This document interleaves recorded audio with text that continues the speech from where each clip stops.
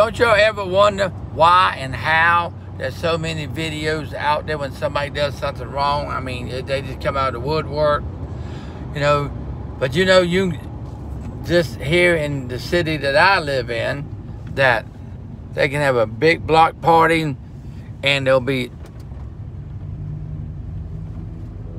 all black people there, and somebody can come in and another black come in and kill about 3 or 4 people, and nobody has a video of it. Nobody has a video of it. Not one.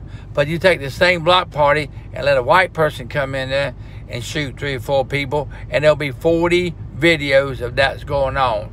It's just like when they took over them 7 blocks over in Washington. They told everybody they could not have a cell phone in it, could not take any videos while they were in there in that 7-block city, whatever they called it, because they knew what they were doing wrong. See, but they won't take videos of everything else, you know, that fits their agenda, but something that don't fit their agenda, they don't want a video out there. So that's about the most one-sided thing I've ever seen. I mean, so listen, I'm all for everybody's life matter. It ain't Black Lives Matter. It's everybody's life. Because people who saying Black Lives Matter, then they prejudice against white people, Indian people, Mexican people, because they only say Black Lives Matter. That's what he's saying. So for the rest of us in the population, they don't give a rat's butt about us. So see, they don't see that as being prejudice. But if we say all lives matter, then that makes us prejudiced. And they want to jump on us with both feet. I have a black friend I've known forever, and he just said that, look, all lives matter. All of his black buddies that been his buddies forever disowns him, calls him Uncle Tom, calls him everything. And he hasn't changed. He's felt that way the whole time.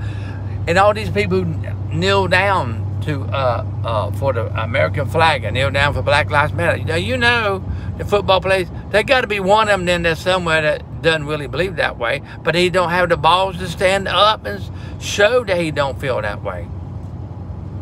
Just like this here recently, I don't know, was that one guy stood up, everybody else in the team didn't stand up, and his t-shirts are going off. They can't make them as fast as they can sell them, because, you know, people appreciate that. You don't have to, it doesn't mean that you don't think they're right for kneeling down. It just means that you're not kneeling down for it. You know, if you need to kneel down for the American flag, or you don't, you know, or the national anthem, you don't want to do that, then you should buy your ticket, move someplace else. That's what you got to do. So anyway, all this is just my opinion. Don't blame my thoughts on anybody else. And I still say all lives matter. Even my dumb butt life matters. All right, then. Y'all have a good one. And remember, stand up for what you believe. You do not have to go with the crowd. Just have some balls and stand up for what you believe. That's it. And everybody go out and vote, okay? For whoever you want to vote for, but go out and vote.